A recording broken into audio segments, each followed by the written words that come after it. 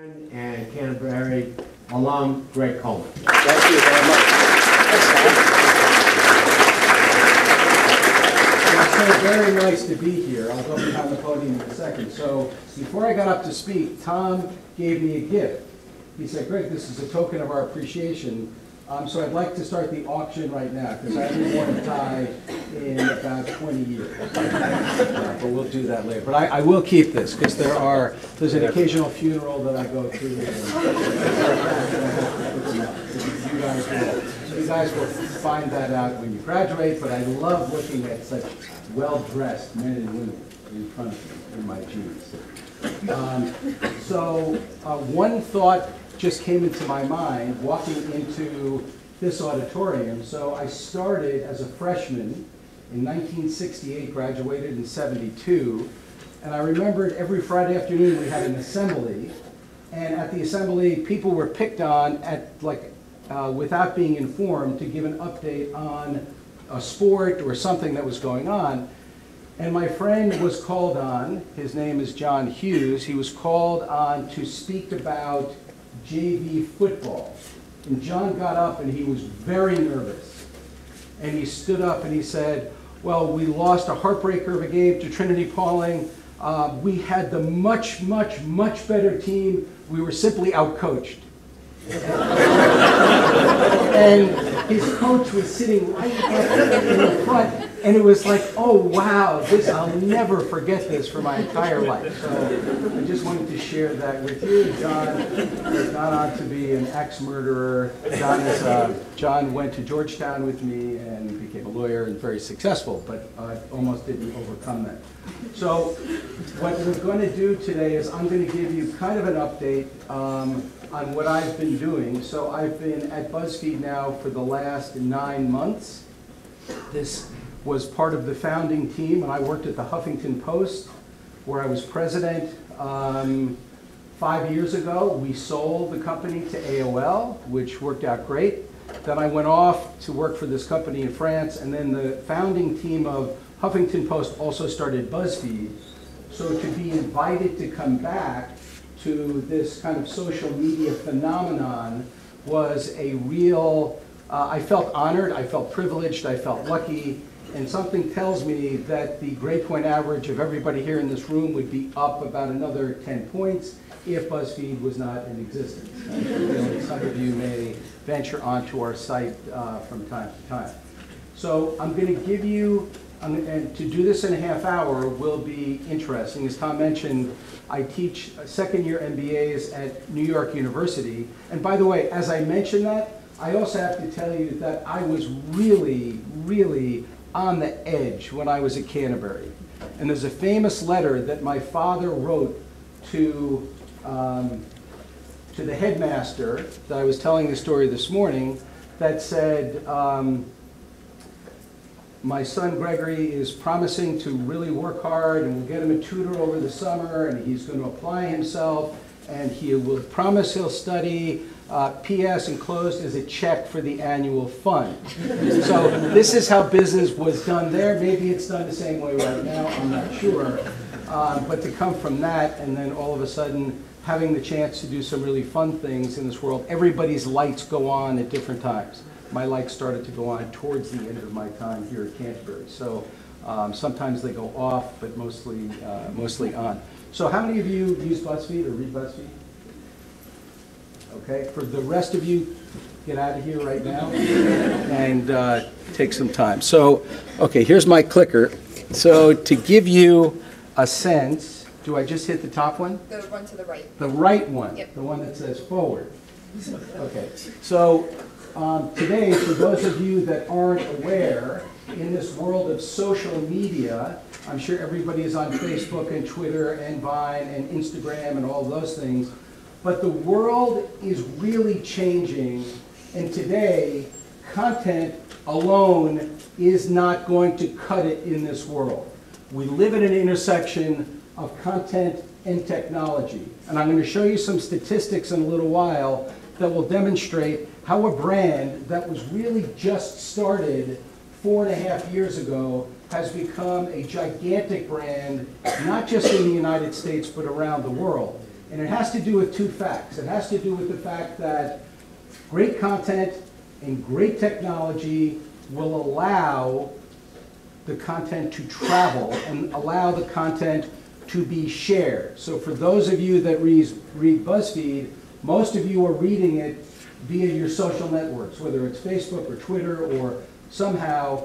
75% of all of our traffic comes not from people coming to our site, it comes from the stuff that's traveling. So to give you a sense, in terms of from January 2013, because of this intersection of tech and content, 2013, we have grown from 24 million unique visitors to 220 million unique visitors today. And it is the world, remember, I didn't start this company, so I can't brag on myself. As I told you, I feel really fortunate to be invited to come to take this company to the next level, but to see this kind of a growth is really unusual. So these are our monthly unique visitors. The app that we have, that many of you probably have on your smartphone, has also grown 10x since 2013. And then our videos have actually grown from 17 million, you don't see the numbers there, to, in the month of March, so from 17 million views per month to now over 1.2 billion views. How many of you look at the BuzzFeed videos from time to time? Okay, great. So pretty cool, aren't they? And we have a 4-acre studio out in Los Angeles, out in Hollywood, that produces, it's all of these videos that we make are made there. We're producing today between 60 and 70 short form videos per week. So it's like a factory where we write, we produce, we act, we do all kinds of things. And we're now starting to morph into mid-form content, and we're working with some really interesting people in Hollywood on longer form, on the development of TV shows, the development of movies. So stay tuned. No one at BuzzFeed ever imagined that the video business was going to grow this big, and there's a very good chance that sometime in the next 3 to 5 years, our video business will be larger than our website business. But again, behind this, it's not just great content, it's also the technology to allow us to share. And most of our views are split between YouTube and Facebook, and we have some affiliate partners as well. So in-house technology, for today, I'm going to just give you a quick tour of this. But if you're an editor at BuzzFeed, not only do you have to be best of breed writer, thinker, you also have to be best of breed user of social technology. And if you're a great writer, but you are bad at technology, you can't have a job there. The skill set today that's required. So for those of you that are going to be going into the media business, you are going to be required to have both brilliant ideas in terms of content, but you're also going to need to have brilliant ideas based on how technology can propel you further. And you're seeing it every single day here. So in terms of our in-house, every single writer has what we call access to our CMS, Content Management System, which is a bit of technology that's been developed for many years that allows an editor to seamlessly, as they're posting a story, they post the story, they're getting immediate feedback, they can morph the story, they can then push it out into social media, they can see where it's resonating, they can learn from the social ecosystem as to what's happening, picking up more information and adding it to the story all in real time. Now, Tom mentioned, prior to me going into the world of digital, I was working right down the street here in Pleasantville, New York, at Reader's Digest, which was then a very fine company. But there we produced a monthly magazine, and that monthly magazine was prepared 3 months before. That's when the stories were finished. They were edited, then they were shipped to the printing plant in the middle of the country because it was easier to distribute the magazines. And then the magazines were sent out, and they filled up the bathrooms every place in the United States. People find their Reader's Digest. But it's a far cry from what I just suggested today. That form of publishing was really interesting and important back then, but today things are happening by the second. Getting feedback, but being able to do something about the feedback is what social media and technology is all about.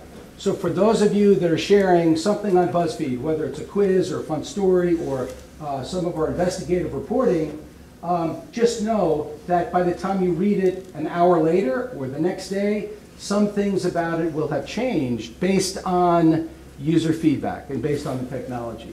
So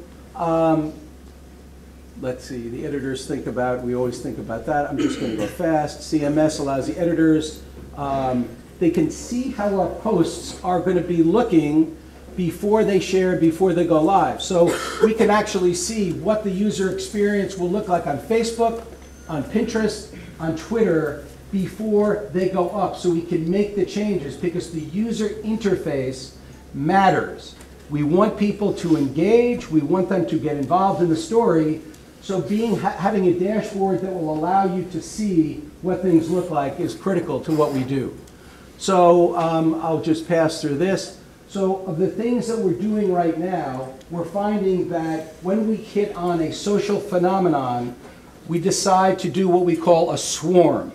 And I'm going to give you a couple of fun examples, but this is where we see something happening in the world that's really resonating, and we put all of our company muscle, editors, all of our technology people, all of our social marketing people behind an effort to create a supernova bit of activity. And a couple of these are fun. So this is one where we actually got access to the White House, and we spent some time with President Obama, who showed us and shared with us the fact that his two daughters only get their news from BuzzFeed. And he said, I don't want that wildly quoted, but I'm telling you. And what they're realizing is that, what he realized is that we have this gigantic population. So if we're reaching 220 million people, still most of those in the United States, and we hit mostly millennials, the 18 to 34s, it's a very powerful market for a politician or for a brand. So we had some fun with Obama, and we did this interview. It was translated. We did a big header on the homepage. Things everyone does but doesn't talk about. And I'm just trying to think, where is the... Could you hit it again, the video live? This is 2 minutes.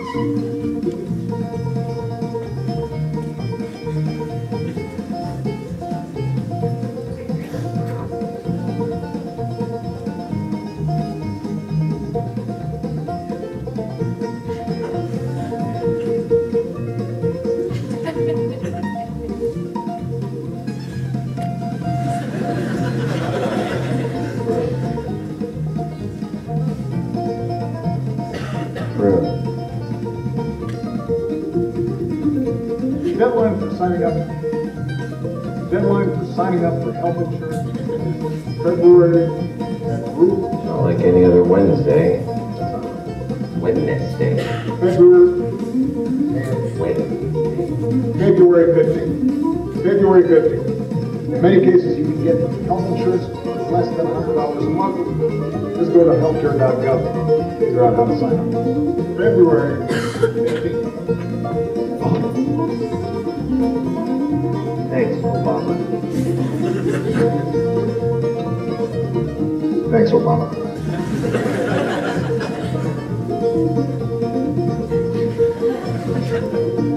Pretty good. That's pretty good. Down by 1. He gets it.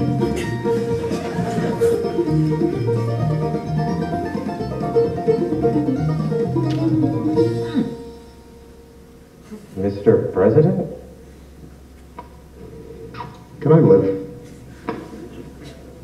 You do you.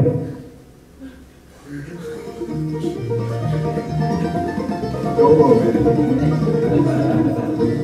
All right. So So it gives you a sense that with a brand being as big as we are, to get access to the White House, we fought with the people that protect his image, and he told them basically to go to hell, and he wanted to do this video.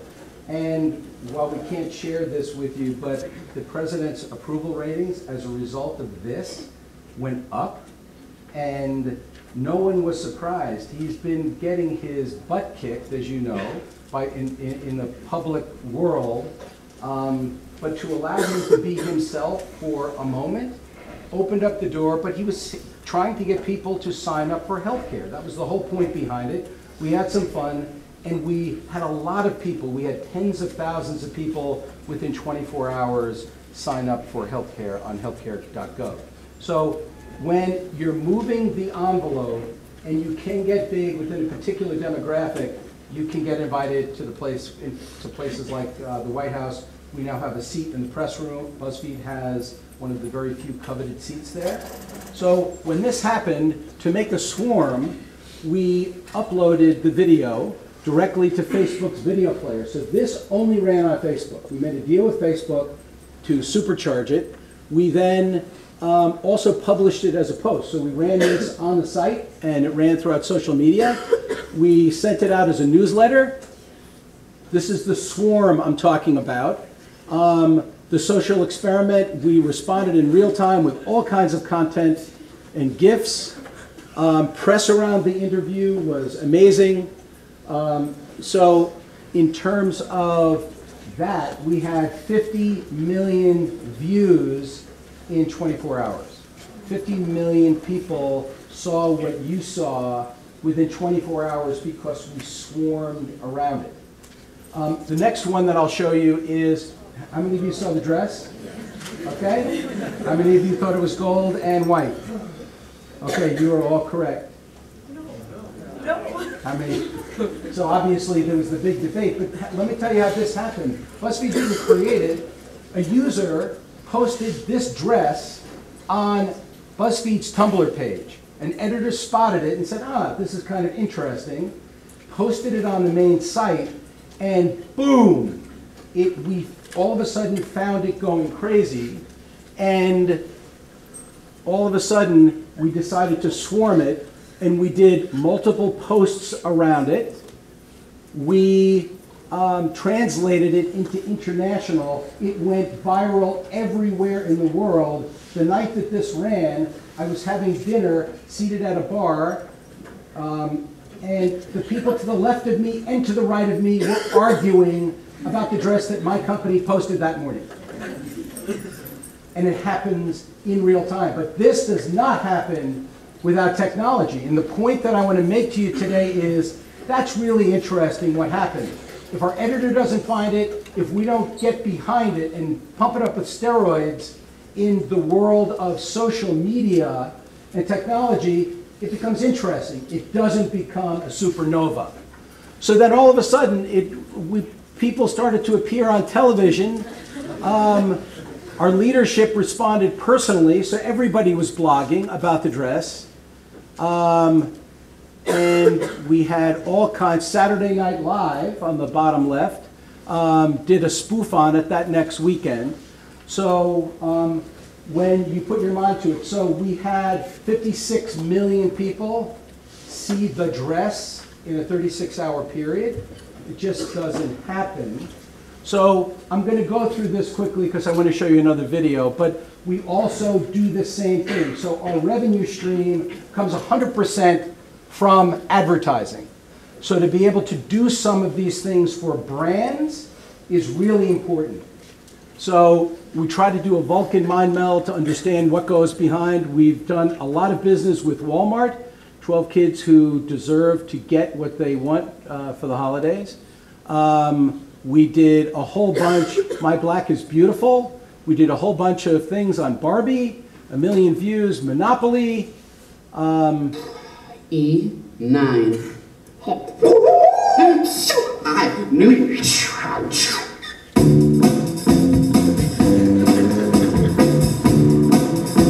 You do realize that Jacob hasn't been particularly nice to you in previous games. I think he built those hotels there for a reason, Emily. To destroy you.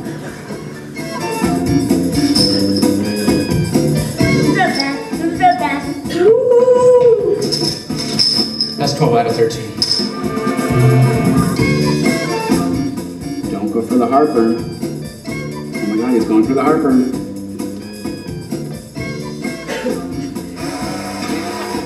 Oh, the double whammy.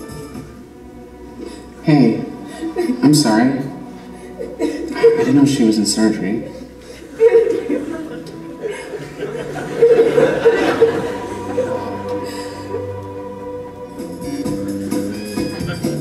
Hey guys, can I get you a snack? No, I think I'm okay for now. Yeah, I think we're good. All right, Tommy. Left foot yellow. Julian, you got a spider on your back, dude. No, I got it. Left foot yellow. Sweet. Please. Okay, we auction it. Yeah, but that's not blue. It's a rule. What are you talking about? It's in the rules. Right here. If you land on a place and you don't want to buy it, the banker must auction it. Must auction it. And I'm the banker and I say we auction it. I'm going to start the bidding at 10 Monopoly dollars. 10 Monopoly dollars. Do I hear higher? Do I hear higher? Going once, twice. Sold to me. It's finalized.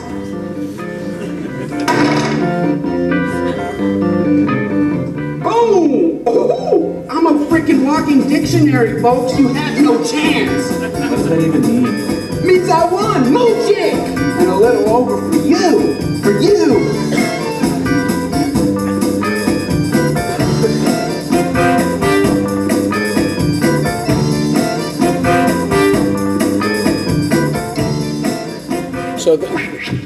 So the point of that is to say, from an engagement standpoint, if you can be fun, if you can be relevant. And when we did the first series of videos for Monopoly, which is a game that's been around for a long time, it's a game I played since I was a kid. It's actually kind of a crazy game when you think about it. There are a lot more interesting games to play. But sales spiked around the world when these ads started to run. And then what I wanted to say, and I know I only have a couple more minutes, in the world of sharing, back when I was at the Huffington Post, the way you got more traffic to your site was through search, the light blue bar up on the top. And people came to find articles by doing searches, and through search engine optimization, they found their way to your site. Today, the world is changing right now, and most of the world and most of the content is traveling deeply through social sharing. You posting stuff to your favorite social media websites, whether it's Facebook or Twitter or Pinterest or so forth. So there's a sea change going on right there. And you can take a look at the engagement for when we have more time. We're also looking at brand lift, what makes the brands more valuable. And then back on the video side, I mentioned before, we're growing so fast. I don't think I want to show this one because we don't really have time. Oh, how do I go past that? So I'm going to show you this. This video is a cat food ad. You're going to see a cat food ad which sounds, I was going to make a terrible analogy, which I won't right now. But a cat food ad sounds very boring, but this is something that we did for Friskies. And think about engagement when you look at what you won't believe is an ad. Dear kitten, since I have hissed at you the customary 437 times, it is now my duty as the head of the household to begrudgingly welcome you. Perhaps you are here to replace me, but I must do my duty and educate you on your new surroundings, as Maximilian once did for me. Rest in peace. Dear kitten, this room here is basically a crapshoot. Either you get the petting of your life, and I'm in two hands, like you don't even know what's going on, or they just lie there and don't do anything. For hours, it's weird. Oh, and I should also point out, on special occasions, they will leave the underwear drawer open to signal their appreciation of me. Just to be clear, it's my spot. It's perfect in there. It's like sleeping surrounded by underwear. Well, I mean, that's exactly what it is. Dear kitten, I remember when I could fit in a shoe. There's nothing like it. being engulfed in 360 degrees of foot smell. Enjoy it while you can. Dear kitten, because you are so small, you cannot jump, which is sad. Sad for you. But eventually you will, and you will find the places that I refer to as up. This will come in handy, especially around the human larva, which I know smells like milk, but can be a bit grabby. Dear kitten, you should be aware that there are two kinds of food. The first is sort of a dehydrated brown niblet. I think they gave us these because they're training us to be astronauts. Just a guess. The second kind is wet food. It is so special they keep it in little armored metal casings that no claw can penetrate. With no claws to speak of, the humans can somehow open them. It's like some dark magic. Dear kitten, I should warn you of the monster known as vacuum. It can eat and yell at the same time. And I've seen it in everything. Seriously, like a paperclip and 2 cat toys. Didn't even flinch. To hide from vacuum, you may use the curtains of invisibility. Oh yeah, you're good. Good hiding. Oh boy. Dear kitten, one final note.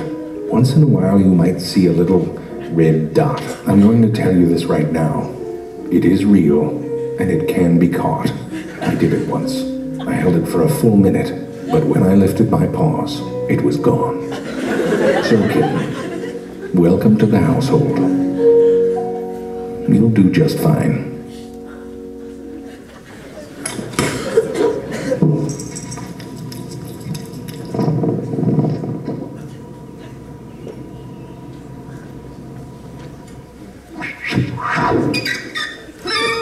So to give you a sense, that so-called ad was also a tremendous amount of press around it. So the client, the advertiser, paid for 1 million views.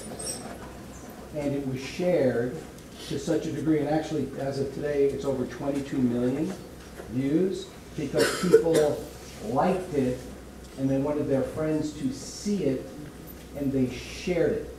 So from the standpoint of new age, a new wave of marketing, to be able to create something that is not a 30-second television spot, but something that is engaging and different and designed to share. So BuzzFeed has gotten to be as large as it has. I mentioned 100 times about the technology, but we design content that we really want people to share. So the thought process and the learning and the training for all of our editors, whether it's on the video side or if it's on the text-based side, around testing and learning and creating things that share. The very first video that we did for Friskies was okay, wasn't great. The third one we did was really good, and that was the last one. So we have 2 more in production right now. But the advertising world is scratching their head saying, I don't know how to do that. I know how to make 30-second polished ads where I have actors and we spend $1 million on a shoot and we try to get it placed all on television that nobody watches anymore. So what we're trying to do at our company is trying every single day to test and learn. I work for a media company, but I work in a lab. Every single day we test and we learn and we test and we fail and we test and we win, and no one cares about a belly flop. No one cares if you do something that doesn't turn out so well, because there's learning behind that. So I go back to my traditional days where you got one shot. You produced a commercial based on the view of the director, and if it stunk, you couldn't change it. You just had to go with it. Same with the print ad, same with a story. So for those of you that have designs, maybe one day to go into the media world or any other kind of world, this world is changing, and the BuzzFeed that we're seeing today is going to be very different next year and very different 2 years from now. So to give you some stats on our company, today we have 950 employees. We're live in, certainly the United States. We have 7 markets outside of the United States that we're significant in, and we're adding 6 more this year. So the global nature, what we do and what interests you, interests people in Brazil. Last year we had 4 editors in Brazil. That was the entire company, 4. And those 4 editors could steal all the content they wanted from the United States. They had access to this content management system that I talked to you about. And in 1 year time, 4 people created the 7th largest publisher in the country of Brazil. 4 people did that. And what we have going for us in Brazil, you have youth, and it's a heavily social marketplace. So for the kinds of things we do, when BuzzFeed came on the scene, it exploded. And we're just going live in France, in Germany. We've been alive in the UK for a year. Australia, Japan, where I was last week, Argentina, the Philippines, Taiwan. So we have to be careful. We only have so many resources, and our decisions are wherever we publish a site for BuzzFeed, we want to completely own and operate it. We do not want to do a joint venture, a partnership with other companies. So I think for, you can see brand lift. So I know, Tom, we have 5 minutes. So I did it really rapid fire to try to entertain you a little bit, to try to get you to think about the fact that what you see and what delights you with our site isn't just people posting really cool stuff. So I would love it if somebody could give me an update on how JV football went this year. I'd love it to see if we had a couple of questions. And I'm just going to stand here. Oh, yeah, please. Hi, what's your name? Aaliyah. Aaliyah? Yeah. Hey, what year are you? Freshman. Fresh? Third former? Yes. Yeah, I used to be one.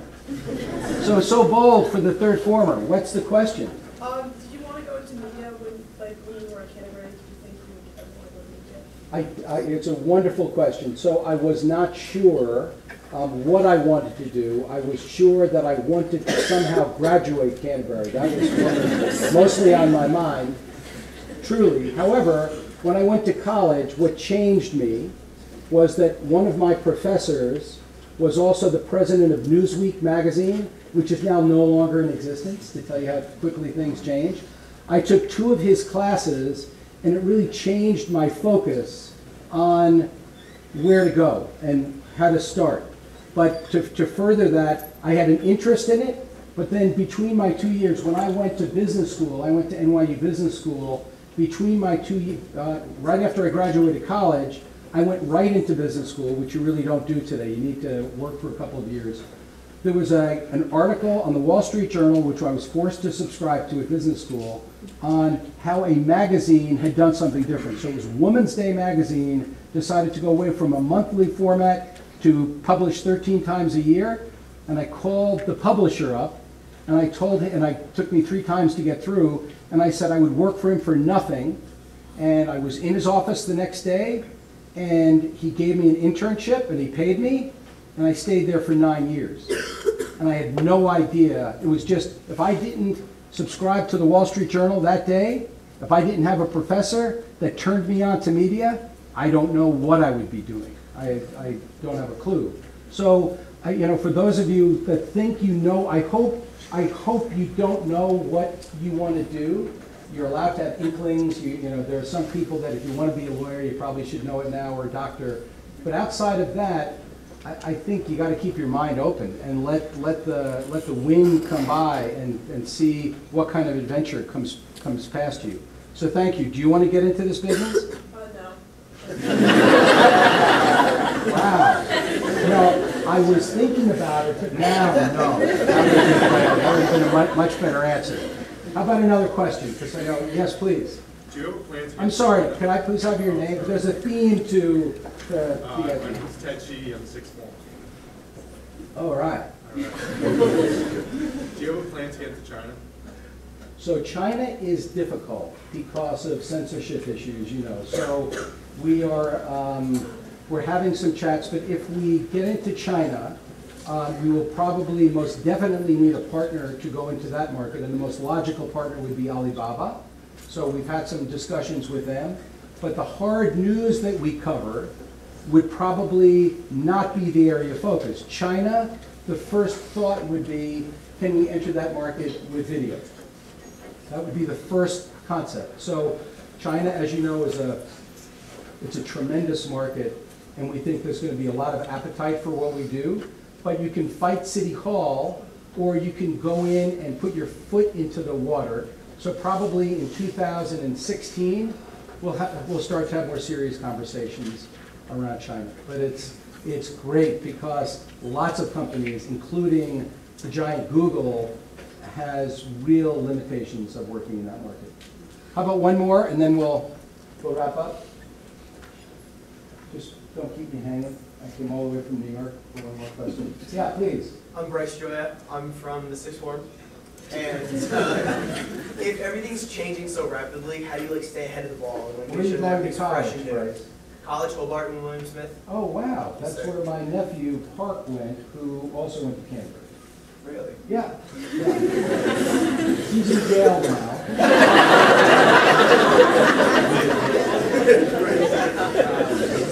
So, Bryce, what's your question? How do you stay ahead of the ball? How do you make sure that everything's fresh and new? Because if everyone's coming up with new ideas, how do you make sure that your ideas are better than theirs? Yeah, so the only way to stay ahead is to test and learn. And those people that do not do that get set in their ways, are going to be unseated. My company that I was very proud of, Reader's Digest, has been in bankruptcy twice in the last 5 years. It's a completely changed environment, and they had a chance in the mid-90s to jump into the digital world, as did all of the other publishers. The problem is you try to hold on to all of your analog dollars, and you put a little skunksworks scheme on where the puck is going, and it usually gets you in trouble. So for us, we are working all of the time on disrupting ourselves. We look at the competition. We do not thumb our noses at the competition. When I started working at the Huffington Post, people laughed at us this is back 6 years ago, because they called us a left-wing political blog, political rag. Who would ever read that? And as we got bigger, the New York Times kept making fun of us. And people that sold advertising for the New York Times would diss us regularly with advertisers, until we became larger than the New York Times. And by the time we crossed their scale online, they never saw us coming. And they were like, wait, what? Wait, what? Wait, what? Too bad. So in order to stay ahead, and it's a really wonderful question, to sit on your laurels and clap. So I could show you this and clap and go back and not make any changes. We are pushing the envelope, and I'll say it for the 10th time. We're making mistakes every day, and when we make them, we really applaud, because it's the only way for us to learn. Who saw Instagram coming? Who saw Snapchat coming? Where did that come from? Facebook. We tried to buy Facebook when I was at Yahoo.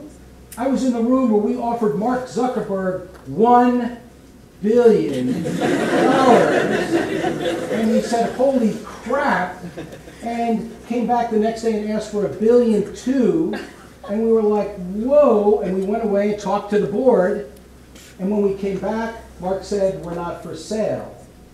And he chose wisely at that time, but our desire at Yahoo was to say, we know we're going to get old and dowdy soon, we need to do something different. Our big bet was betting on Alibaba, where we put $1 billion in and bought 40% of the company and saved the company. Without that investment, Yahoo is in massive trouble right now. So it's doing all of those things, is what I would say, with relish. So, Tom, thank you. Great. Thank you very much.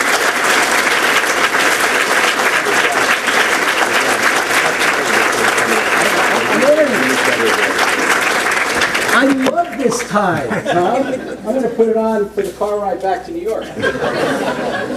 Okay. Great. Thanks so much. Amazing. Amazing. So it says something about getting outside your comfort zone, right? Okay. 6'4".